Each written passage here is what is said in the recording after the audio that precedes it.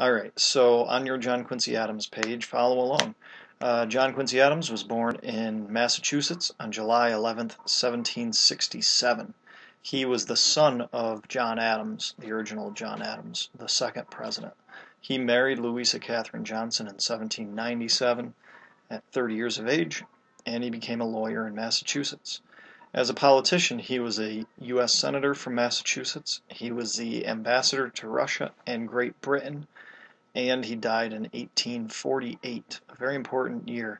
Lots of revolutions swept through Europe in that year, and in the United States, we were in the middle of it, the Industrial Revolution, and lots of great changes. All right, so John Quincy Adams. I can't figure out how to make the slide. Ah, there it goes. All right, he was president from 1825 to 1829. He only served one term, and the election where he was elected and then the next election was really marked by sectional rivalry.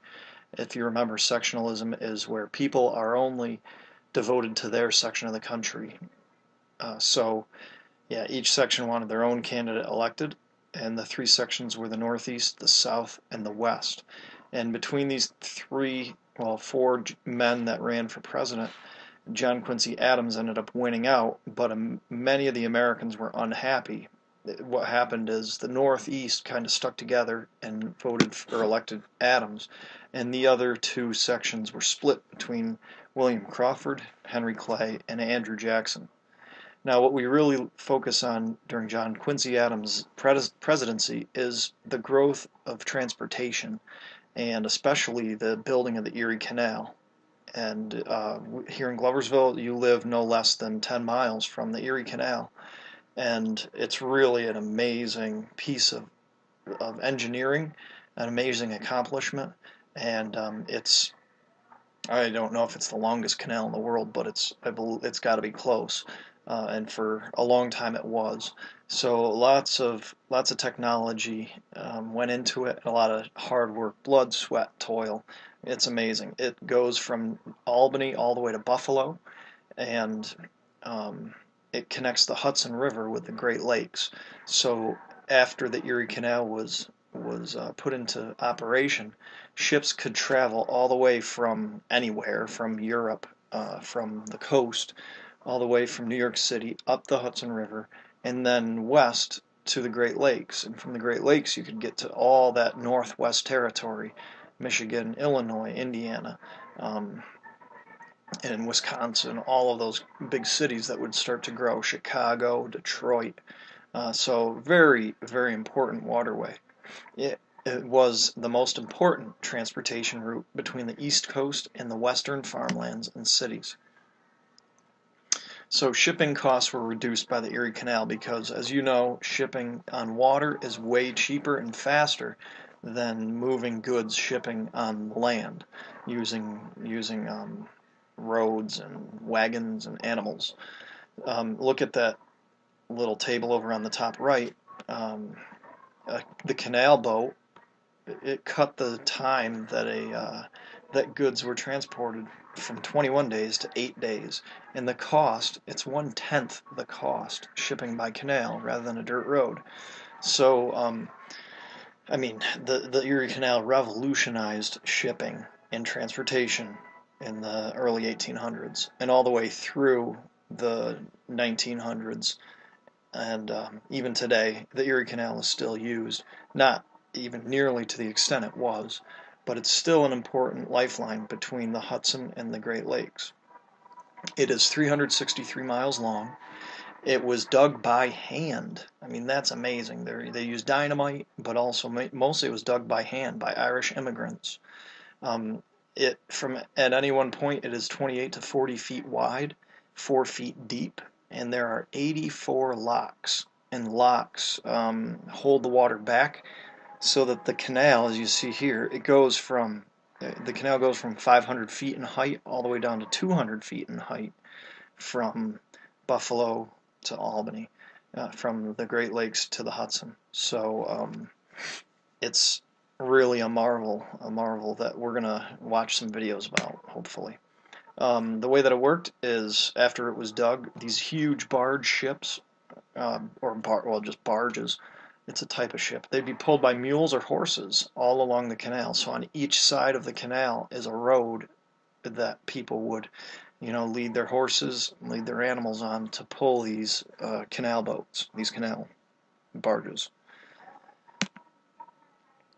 All along the canal, towns sprang up, and all along the canal, farms sprang up because the canal was a great source of water for farmland. And you see that as you go through the Mohawk Valley. The town of Fonda and Fultonville and Canajoharie and Nelliston, Fort Plain, and all along, and Utica, they're all canal towns where people would stop after a good 20 miles or so, and they would have a place to stop and rest, water their horses, feed their animals, and unload some goods, maybe pick up more, and then move on. The Erie Canal was built by hand over an 8-year period of time, and in the end, Governor DeWitt Clinton, you can see in this picture, he's pouring a container of water from Lake Erie into New York Harbor during the opening ceremony of the canal. This was huge. This was extremely impressive. The whole world looked at New York State and saw that we were doing something really great. So hopefully you can get into studying the canal a little bit more, and since you live right near it, you really should take every opportunity you can to go and visit one of these places, the locks, or even the old sections of the canal that are still here. Here's how a lock works. Locks were used to get boats up and down between different levels of water, because the point of the canal is how do you get from the Hudson, which is only 200 feet high, up through, going upstream to the Great Lakes. And so what they did was they used these locks, where they would build this little section where the boat could go in. There's my mouse. Can go into this little locked up section. Then it fills with water, and then the boat can sail out or be moved out onto the next level of water. And it's just like stairs. Think of a lock as working like stairs, and lifting your foot up to the next level of the step, and then up to the next, and up to the next. So if you looked at the Erie Canal from a bird's eye view, you would see stairs the whole way from Albany all the way to Buffalo. Here's a picture of a canal boat loaded with hay. You can play on it in the winter because it freezes over and it's nice and flat. Any kind of cargo could be shipped on it. And there's a canal boat being pulled by a mule team, and up on the top there you see a tram, or like a cable car type of thing, going over a bridge. So as time went on, the canal still was used, and it was widened at some points, at certain points along its existence.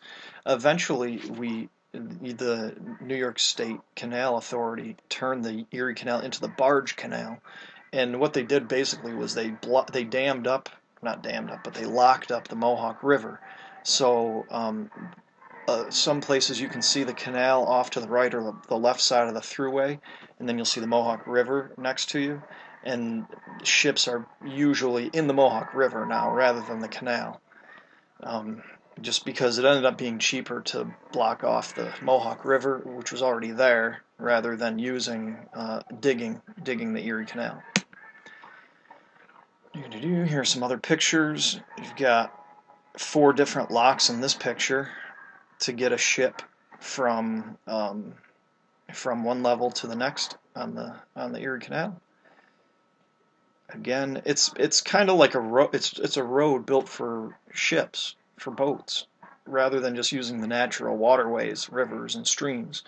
It's a road that can be controlled. It can be widened if necessary. It's safer. It's really awesome. And then there's the Erie Canal song, and I don't know, not a lot of kids know this song anymore. So if you want to get some extra credit, or if you want to really wow me and or Mr. Wagner, you can find the words to the Erie Canal and sing it, or even just mumble it at us, and we'll give you mad